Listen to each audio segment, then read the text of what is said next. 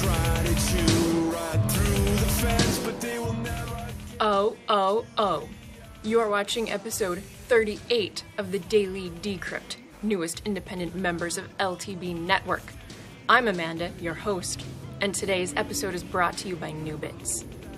Digital content creators who would like to timestamp the art that they make and put it in a blockchain forever for all to know that they were the first creator of this art can now do so using a service called Ascribe. The service takes proof of the artist's identity and then a hash of the artwork itself and makes a cryptographic identifier which is then embedded in the Bitcoin blockchain. And for artists and art buyers who would like to transact in a realm of scarcity, I don't know why you would want to do that, but some people do. Ascribe will also create a capped number of cryptographically verified editions of that piece, which can then be auctioned off as easily as sending a Bitcoin transaction. Here's an example. The digital file of this Star Wars trading card is currently going for $100 in Bitcoin. ForkPay is both a Chrome browser extension and a website which lets you pay a Bitcoin address using a crypto that is not Bitcoin. So currently you can use Litecoin, Dash, Doge, NXT, Bitcoin Dark, or Peercoin to fund this address. They do the conversion to Bitcoin and then pay the address for you. And I mention them, ForkPay, because they today have become the newest company to launch a cryptoequity token on the NXT Asset Exchange. And more small companies are starting to do this, both on the NXT Asset Exchange and the BitShares Asset Exchange. And how is one to do their due diligence when deciding whether or not to invest in a given crypto equity? I don't know because I'm not that smart, but the market is super smart because it combines the knowledge of all of us. And so I think that we're going to start seeing some very interesting solutions for rating and judging crypto equities start to spring up, and that's going to be neat. And of course, when it does, you'll hear about it here first.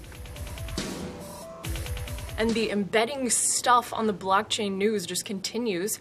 Maybe you already knew about Bitproof. I didn't. Bitproof is a service which will notarize your documents for you by taking a hash of them and putting them on the Bitcoin blockchain. You could do this yourself, but not everyone wants to do that. And they've started by notarizing university diplomas, actually.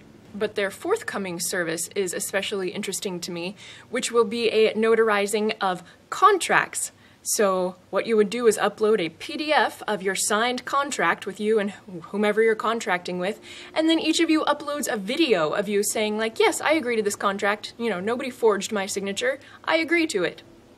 And then a hash of all of that is taken and embedded within the Bitcoin blockchain, and then you have recourse should you ever have to seek mediation for breach of contract in the future. And how much will this service cost, you ask? $500? No, it couldn't be as low as $100, could it? $20. It makes me laugh, it's so cheap. And imagine combining this contract making process with a multi-sig address, right? In which your mediator already holds the third key to the multi-sig fund. And justice, done, taken care of. It's so cool. I don't sound bullish on private justice, do I? Holy Bitcoin Black Friday is coming up just around the corner, and I implore you to stay home and shop rather than go out. It could actually save your life. People actually get trampled to death on Black Friday, and blah. So anywho, if your shopping list this Friday so happens to include gold, silver, palladium, or platinum, check out rrbi.co, which is Robertson Roberts, who will be giving all of their profits this Friday, as they have done in the past also, to antiwar.com. Roger Ver wants to buy your old GPU mining hardware. Yes, that's right, your old graphics processing units. The Bitcoin Jesus put out this call at forum.bitcoin.com, and he's looking to buy between 20 and 50 individual units.